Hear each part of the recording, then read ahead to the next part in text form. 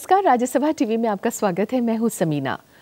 महफिले शम्मा जगमगाई उनके आने से, महफिले शम्मा जगमगाई उनके आने से, बंद कलियां भी मुस्कुराई उनके आने से।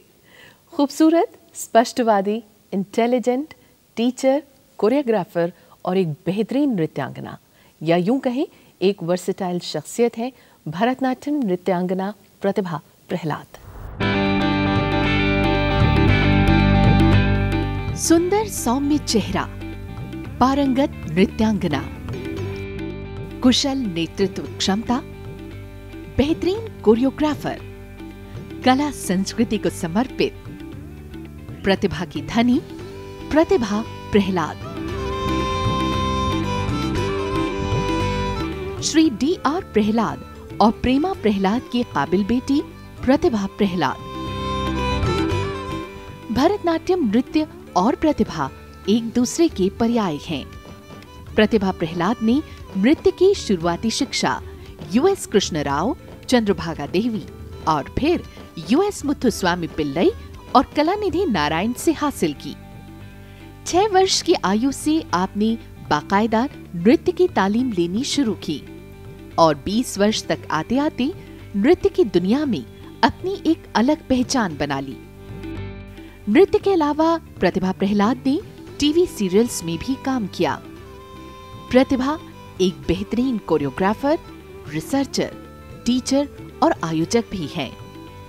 प्रसिद्धा फाउंडेशन के जरिए कला संस्कृति को आम जन तक पहुंचाने की उनकी कोशिशें रंग लाई हैं, जिसकी जीती जागती मिसाल है दिल्ली इंटरनेशनल आर्ट्स फेस्टिवल। इस एक आयोजन के जरिए विश्व पटल पर प्रतिभा ने अपनी एक अलग पहचान बनाई है। देश विदेश में अपनी बेहतरीन प्रस्तुतियां दे चुकी प्रतिभा को बेशुमार अवार्ड से नवाजा जा चुका है, जो उनमें हर पल कुछ नया करने का जज्बा बनाए रखती हैं।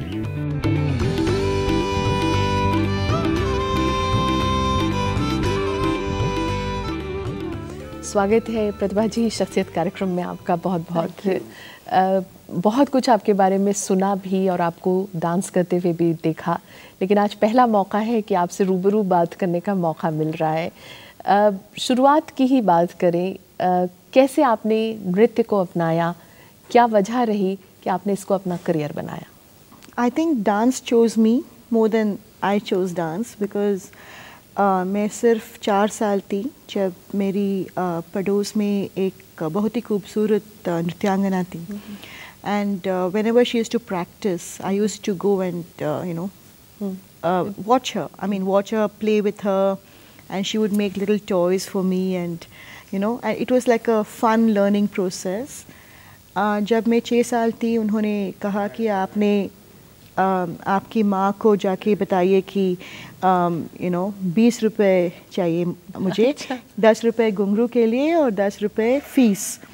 तो उस वक्त 2 साल के बाद मैंने अपनी माँ से 20 रुपए मंगाए, and my mother was very surprised, and she came to see the teacher, and she saw a lot of young girls learning dance, and she said, I never knew that my daughter was so interested. So वैसे ही खेलते खेलते मैंने dance सीखना शुरू की। Parents खुश थे?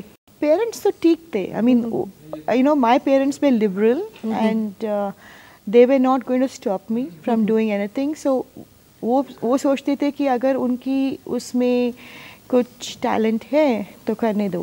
Performance की बात करें, आपका पहला परफॉर्मेंस कब हुआ, कैसे हुआ? विजया हाई स्कूल में, बैंगलोर में, Bangalore south, and I think it was some function for the school, and they wanted a child to do a Krishna's dance number. So since I was only 6 years old, they dressed me up like Krishna. Okay. And I did this little piece on Krishna. Kuchipudi को भी आपने सीखा और भरतनाट्यम भी आपने, दोनों नृत्यों को सीखा। बेसिक डिफरेंस इन दोनों में क्या है? और फिर आपने भरतनाट्यम को ही ज़्यादा किया, उसको ज़्यादा समझा, उसको ज़्यादा परफॉर्म किया, वजह क्या रही? At the time that I started learning dance, Bharatanatyam was more popular. There was this great guru called Vempati Chinnasatyam, and it was my desire to learn from him because I had seen his students dance, and I loved his choreographies. So I said I must go and learn from him, and I started learning from him. आपने ये भी पूछा कि difference क्या है? Difference Bharatanatyam is a very introverted dance, जो feeling को हम इंटरनलाइज करके प्रेजेंट करते हैं। मगर कुचिपुड़ी जो है वो तो एक्सट्रोवर्ट डांस है, सो नो ज़्यादा एग्जैजुरेटेड मूवमेंट्स है और ज़्यादा एक्सुबरेंट मूवमेंट्स है, and there is a reason for it also. Kuchipudi तो मेल डांसर्स करते थे, फीमेल ड्रेस करके, you know, they used to be male boys used to dress like women and do Satyabhama and do all the female roles.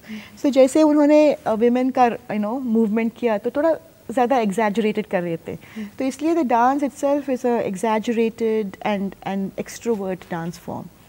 Sita जब आपने किया तो बहुत से जो अखबार थे उसमें ये लिखा गया कि सीता को प्रतिभा प्रहलाद ने बिल्कुल एक नए रूप में प्रस्तुत किया, जो अभी तक का सबसे बिल्कुल डिफरेंट एस्पेक्ट था सीता का। कुछ उसके बारे में बताइए। मैंने सीता प्रेजेंटेशन की 2001 में, and until then people thought that Sita was a very subdued और कमज़ोर औरत, जो she was just a pawn in the Ramayana, जो जैसे राम बताते थे तो वैसे करती थी। और सो मैंने काफ़ी रिसर्च की उसके बारे में, और at least about 18 Ramayans I studied. There's also a book called Sitayan, where Sita is the heroine. And then I realized that Sita actually was the kinetic movement of Ramayana.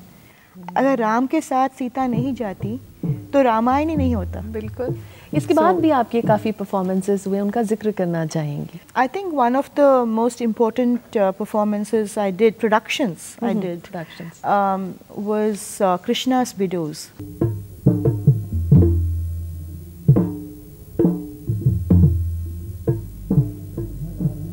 I called the whole production Krishna's Widows, and I requested my friend Mr. Pawan Verma, who's a great writer and who's now the ambassador of India in Bhutan, to write poetry for me, English poetry in English, about the widows of Vrindavan, which he did.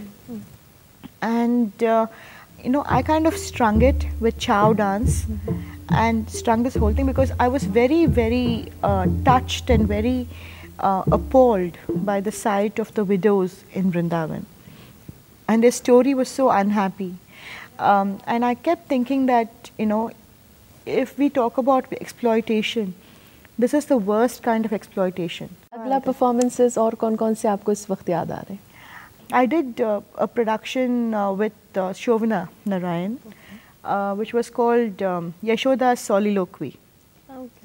So over there, Yashoda is wondering whether the sight she saw in Krishna's mouth when he opens the universe, whether she was dreaming about it or whether it was actually for real. I was that traditional Yashoda. So it was a very, very interesting thing, and it was written by a Oriya poet. कुछ आपके दोस्त हैं, कुछ आपके अपने हैं जिनसे हमने कोशिश की कि आपके बारे में वो बातें जान सकें जो शायद हम लोग नहीं जानते हो, तो उनसे हमने बात की। आइए देखें उनका क्या कहना रहा आपके लिए। आज तुम्हारी प्रतिभा के बारे में बोलने का मौका मिला है। छड़ैया मेमोरियल हॉल में तुम्हारा वो अवतार देखा था एक ऑर्गेनाइज़र के रूप में। नर्तकी तो तुम थी ही और तुम्हारे नृत्य के प्रोग्राम तो देखते ही रहते, लेकिन वहाँ जिस तरह से तुमने ऑर्गेनाइज़ किया था ये देखना अपने आप में हैरत अंगेज़ था। और सबसे बड़ा दिल्ली इंटरनेशनल आर्ट्स फेस्टिवल, मुझे सबसे अच्छी बात लगी उसकी जो तुमने एम्बलम बनाया है, अष्टभुजा देवी। मुझे लगता है तुमने खुद अपने बारे में सोच करके उसको बनाया होगा। एक हाथ में पुस्तक है, एक हाथ में खेल का रैकेट है, एक हाथ में तूलिका है, एक हाथ में नृत्य के घुंघरू हैं। यानी हर पक्ष जिस तरह से आज की औरत संभाल रही है, सहेज रही है। तुम्हारे बारे में एक छोटी सी चिंता भी है, जिस तरह से तुम्हारा ये बहुआयामी व्यक्तित्व है उसमें तुम्हारी कला कहीं छुप न जाए, उसका तुम पूरा ध्यान रखना, यही मेरी शुभकामना है। नमस्ते प्रधान, कैसी हैं आप? आज मुझे बहुत आपके बारे में बात करते हुए बहुत अच्छा लग रहा है। प्रतिभा की धनी प्रतिभा प्रहलाद को नृत्य जगत बहुत समय से जानता है और उन्होंने अपने सृजनशील और रचनात्मक कार्य से इस नृत्य को नया रूप और नया आयाम दिया है। उन्होंने हर नृत्य की खूबियों को, उनकी बारीकियों को बड़ी गहराई से देखा, समझा और चिंतन किया है। बौद्धिक धरातल पर तो उनकी जो कुछ अपनी सोच है, अपनी कल्पना, वो तो है ही, लेकिन एक बहुत अच्छी व्यवहार कुशल महिला हैं। और मेरी शुभकामनाएं आपके लिए, और आप इस कला की दुनिया में लगातार सबसे ऊंचे पायदान पर पहुंचने का प्रयास करती रहें, पहुँचें, यही मेरी आपके लिए शुभकामनाएं है। मंजरी जी थी, रविंदर जी थे जिन्होंने आपके बारे में डाइव, जिसका जिक्र मंजरी जी ने भी किया, एक बहुत बड़ा प्रोग्राम जिसे कहना चाहिए, एक प्लेटफॉर्म है कलाकारों के लिए, और अब तो ये इंटरनेशनली भी जाना जाता है, लोग इसके बारे में बाहर भी बात करते हैं। कैसे आपने ये सब प्लान कर पाई आप? ये जो कंट्रीब्यूशन मैं करना चाहती हूँ वो मेरे आगे भी होना चाहिए, मेरे बाद भी वो रहना चाहिए। And I always, was worried. I'm always worried about the future of the arts in our country. And I think that traditional arts always get compromised because more and more people are consuming, glamorous arts like films. Everybody writes about Bollywood. Everybody writes about film stars, starlets who have nothing, no contribution.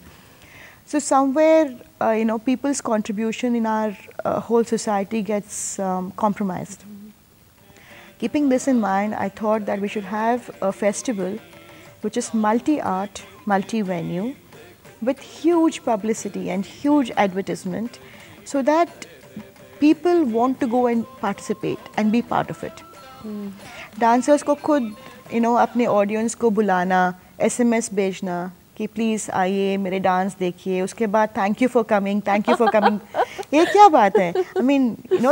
अगर 20 साल, 30 साल, 40 साल कोई कुछ काम किया हुआ है और इतनी नाम भी कमाया है, तो सिर्फ वो 500 लोगों के लिए नहीं ना, बिल्कुल, तो उसके आगे भी होना चाहिए। And I think that a society has to learn to respect its own art forms.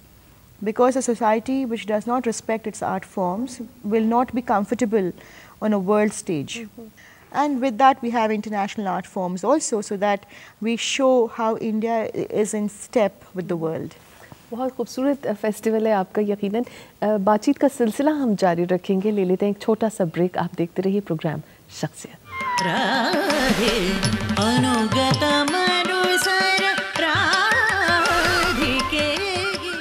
और ब्रेक के बाद शख्सियत में आपका एक बार फिर स्वागत है। हमारे साथ आज शख्सियत में है भरतनाट्यम नृत्यांगना प्रतिभा प्रहलाद। प्रतिभा जी, अगर डाइफी की बात को हम आगे बढ़ाएं, planning is very important role in this डाइफ। आप इसको मैनेज कैसे कर पाती हैं, और जो इतने सारे आर्टिस्ट को आप लेकर आती हैं एक मंच पर, उनकी प्लानिंग, उनको एक साथ लाना, और कई बार हमने फ्यूजन भी देखा है बहुत खूबसूरत आपके इस परफॉर्मेंस में, आपके इस फेस्टिवल में, कैसे आप ये मैनेज कर पाती हैं? Well, I have a small group of people who help me organize the festival. That is the core group, and I think they're very dedicated and committed people who work for the festival. And I'm lucky that they understand. But the roadmap is something which I have in my mind, and I know which way to go forward. Because I started organizing festivals way back in 91 in Bangalore. And in 95, I also had organized the Hampi Cultural Tourism Festival, which continues even today. The government of Karnataka उसके बारे में ज़रूर बताइए, जो आपका Hampi festival रहा है। हम्पी आप जानते हो कि एक कल्चरल हेरिटेज साइट है, वर्ल्ड हेरिटेज साइट है, मगर उस वक्त 90s, 80s, 90s में उधर कोई फेस्टिवल नहीं हो रहा था। और मैं सोच रही थी कि इतनी खूबसूरत जगह है, इतनी बढ़िया काइंड ऑफ जगह है, तो क्यों नहीं हो रहा है यहाँ पर performances. So again I spoke to the government of Karnataka and to some other people who were getting the steel factories around Hampi. The Jindal people were trying to put up their steel plant, and I started this festival called Hampi Festival, Vijayotsav. And for 3 years it ran. It was beautiful. We built a stage, we built, you know, everything over there. And it was such a beautiful festival that when I stopped it in 1998, I handed over the festival to the government of Karnataka. And अभी भी वो government of Karnataka करते हैं वहाँ पर हम्पी में 3 दिन का फेस्टिवल करते हैं नवंबर में। अगर जो इसी पर जो आप बात कर रही थी, क्लासिकल डांस को जो हम इंटरनेशनल स्टेज पर ले जा रहे हैं, वहाँ जो ऑडियंस का जो रिस्पांस होता है या यहाँ जो आप ऑडियंस का रिस्पांस देखती हैं इन डांसेस के लिए, जैसे आपने कहा कि डांसर को SMS करना पड़ता है कि वो प्रोग्राम को देखने आए, फिर जब वो प्रोग्राम देख के जाते हैं तो उसको थैंक यू कहना पड़ता है, ये हालात क्यों हो गए? Well, I think that when there were so many dancers performing, somewhere I think there was a disconnect between glamour and dance, because a lot of people thought that ये जो traditional classical art forms है जैसे classical dance, उसको समझना मुश्किल है और इसलिए हम नहीं जाएंगे परफॉर्मेंस पर। वो जो करते हैं तो उतना स्टाइलिश नहीं है और फैशनेबल नहीं है तो हम नहीं जाएंगे। मगर मैं ये कहना चाहती हूँ कि क्लासिकल डांस भी बहुत फैशनेबल है, बहुत स्टाइलिश है और बहुत अप्रोचेबल है। As Pratibha ji. Yes, I think so. And also उसको अंडरस्टैंड करना भी इतना मुश्किल नहीं है। I think classical dance is beautiful and it is not stuck in a museum or it's not stuck in a period. It is as dynamic and as, you know, approachable and understandable as anything else in the world. अगर आगे थोड़ा सा बढ़ें, आपने फिल्मों में भी काम किया, जैसा कि हमने सुना, वो आप हमें बताएंगे उसमें कितनी सच्चाई है। सीरियल्स में तो हमने आपको वाकई देखा कि आपने सिर्फ स्टेज ही तक के अपने आप को बांधे रखा, फिल्मों और सीरियल्स का रुख नहीं किया बहुत ज़्यादा, वजह क्या रही? 80s और 90s में अगर कोई फिल्म स्टार बनने चाहते हैं तो उसको सब लोग सोचते हैं कि उन अकल नहीं है तो इसलिए शायद सिनेमा में जाना चाहते हैं। मगर बात एक्चुअली सीरियसली ये है कि my family did not want me to act in movies and so I had to refuse a lot of roles. And I'm not sorry for that.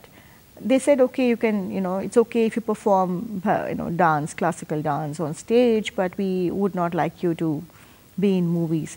But MS Satyu was doing a serial and he approached me in 90s. And the name of serial? Jogi Anjapan Koli Kate. Jogi? Anjapana Koli Kate. And I was a villager in that, complete, like a villager in a village. Chasing chicken and all that, and it was really गांव की भोली वाली लड़की। yeah, बिल्कुल। and अच्छा था, भोली वाली नहीं मगर भोली वाली नहीं थी मगर गांव की तो थी।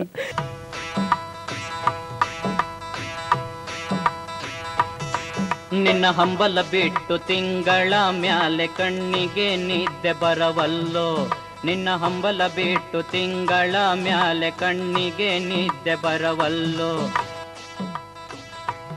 और श्रुति भी किया। श्रुति तो हाँ, श्रुति तो 13 एपिसोड्स में चली वो, और उसमें तो मैं डांसर थी, डांसर हीरोइन तो थी मगर dancer heroine. And it talks about a life of a woman and what happens to her after she gets married, whether she can dance, not dance, and how she comes back to dancing and becomes really famous and all that. So it was actually showcasing classical dance, in the homes of people, like Nupur did when Hema Malini brought Nupur on the national television. So Japan भी गई थी आप, और आपने वहाँ पर जिस खूबी से शास्त्रीय नृत्य का प्रदर्शन किया, वो लोगों के लिए एक बहुत नई बात और यादगार लम्हे रहे। सिर्फ जापान नहीं, मैं तो पूरी दुनिया। जब आप जापान गई थी तब आप शायद पहली नृत्यांगना थी जिन्होंने वहाँ पर परफॉर्म किया था। Actually what happened was the Japanese had started a festival called Okayama Dance Festival, and this was in 1993. And at that time they came to India to search for a classical dancer who can perform there. And they came 1 year before. They were very professional. So they chose me. They saw a lot of dancers. We had to perform for them and they chose me to go. And it was beautiful over there because there were about 10 countries performing and I was representing India. So we traveled from place to place. They made us stay with families, in Japanese houses in some places, in the rural places. Of course, in Tokyo and Kyoto and all, we stayed in hotels. But I think people loved India so much that, they would scream Miss India, Miss India, whenever I used to go on the stage. And it was exciting. And yeah, I loved my performance tour in Japan in that particular year. It was really beautiful. आपके कुछ और दोस्त भी हैं जिन्होंने आपके बारे में अपने ख्यालात का इजहार हमारे साथ किया, तो आइए देखते हैं उनका क्या कहना रहे। प्रतिभा, hello, how nice to C you. शुरू से मैं तुम्हारे काम को बहुत पसंद करती हूँ, सिर्फ तुम्हारा डांस नहीं लेकिन तुम्हारी हिम्मत और जो तुम करना चाहती हो और तुम जिस पे तुमने सारा सफलता तुम्हें मिली है क्योंकि तुमने दिल लगा के काम किया जो भी तुमने किया। और जब तुम मेरे पास आए 6 साल पहले और मुझे कहा अरुणा मैं एक इंटरनेशनल आर्ट्स फेस्टिवल शुरू करना चाहती हूँ दिल्ली में, तुम मेरे साथ आओगी? मैंने कहा, मैं चौंक गई, मैंने कहा दिल्ली इंटरनेशनल आर्ट्स फेस्टिवल कैसे? तो फिर जब तुमने बताया मैंने एकदम कह दिया हाँ मैं करूँगी तुम्हारे साथ। और उसके अलावा तुम डांस भी करती रही, बच्चों को भी पाला अकेली। मैं सोचती रही पता नहीं इस लड़की में कैसे इतना दम है कि ये सब कुछ कर सकती है। और मेरी बहुत बहुत शुभकामना तुम्हारे काम में और बढ़ती चली जाओ। हेलो प्रतिभा, अभी भी मुझे याद है कम से कम 30 साल पहले तुम मुझे आके पूछे थे, मैं उस टाइम पे प्रतिभा जर्नलिज्म स्टूडेंट थे, तो मुझे पूछा मैं क्या करूँ, मेरा मन बोल रहा है मैं तो अच्छा जर्नलिस्ट बनूंगा, सबसे मिलूंगा, अच्छा लिखूंगा, मगर दूसरा तरफ मन बोल रहा है मुझे इतना टैलेंट है, मैं डांसर बने तो बड़ा डांसर बनूंगा, मैं क्या करूँ? आप बोलिए, आप तो सीनियर जर्नलिस्ट है, क्या बोलूँ? तो मैं प्रतिभा को उसमें अभी याद है प्रतिभा ये मैं बोला जो दिल कहता है वो करना है, और दिल कहे तो जर्नलिज्म बनूँ तो बड़ा जर्नलिस्ट बनेंगे, डांस कला का कंटिन्यू करेंगे तो भी वो भी बड़ा हो जाएंगे, मगर बाद में जो रिग्रेट्स नहीं होना चाहिए, जो करना वो खुशी में करना। सो प्रतिभा, my best wishes to you, more and more success, cheers to you. दिल की बात कहो, सुनने की बात की है। सच्चिदानंद जी थे, अरुणा वासुदेव थी। अरुणा जी ने भी जैसे आपके बारे में बहुत सी ऐसी बातें हम लोगों से शेयर की जो हम लोगों के लिए एक बहुत आई ओपनर जैसी रहीं। बच्चे भी हैं आपके, उनको वक्त दे पाती हैं अपने इतने बिजी शेड्यूल में से, और क्या अपने बच्चों पर भी आप उतनी ही आज़ादी देंगी कि वो जो करना चाहें, जो उनका दिल चाहे वो करें? वैसे तो दिल जो चाहते हैं वो करना चाहिए, मगर इस उम्र में, जिस उम्र में मेरे बच्चे हैं, वो जानते नहीं है कि उसके दिल क्या चाहते हैं। I think that it's important that you teach good values to your children and give them responsibilities and show them what the fundamental responsibilities and duties are as a good son, as a good human being, as a good citizen of India. And after that, whatever they wish to do is it's their life, so they have to, pursue their dream. Prathibha ji, tell me something about your Prasidha Foundation also. See, Prasidha Foundation is a regular dance school. It started as a regular dance school. Her dancer का एक dance school होता है। वो dance teach करते हैं और perform करते हैं स्टूडेंट्स के साथ, या स्टूडेंट्स परफॉर्म करते हैं या खुद परफॉर्म करते हैं। तो वैसे तो हर डांसर जो आपने इंटरव्यू किया होगा,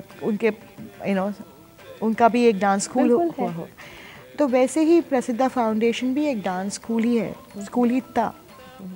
तब तक I started organising festivals.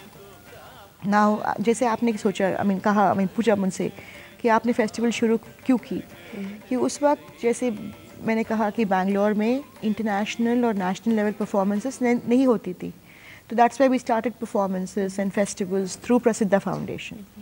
So Prasidha Foundation has remained a platform which has included a large number of dancers, a large number of musicians, a large number of other, practitioners of other art forms, and given them promotion, given them visibility, tried to, promote their talent and give them a platform to get visibility and to start a career. So we have built the careers of many artists, and I think that I work with passion. I worked really hard to get the money in to be able to do that. Because for me it's important that alongside my own performances, it's very important for me to feel that I have contributed something. एक जो आपका मुझे इस वक्त याद आ रहा है, वंदे मातरम आपका एक बहुत ज़बरदस्त परफॉर्मेंस रहा था, जिसे बहुत सराहा गया था, बहुत लोगों ने उसे पसंद किया था। उसके पीछे क्या वजह रही थी और क्या थॉट था उसके पीछे? I brought all the 8 classical dance forms of India on a single platform. Bharatanatyam, Odissi, Kathak, Manipuri and Kathakali. The 5 styles and musical styles, and called it Panchjanya. Panchjanya. Yeah, the sights and sounds of India. So in 2010, when the Mumbai, thing happened, terrorism attack happened, at that time I presented Vande Mataram. It was a tribute to the mother, the universal mother, and to the motherland. Because when we talk about Vande Mataram, we're talking about our motherland. And I think that it is the duty of every citizen of India to worship your motherland.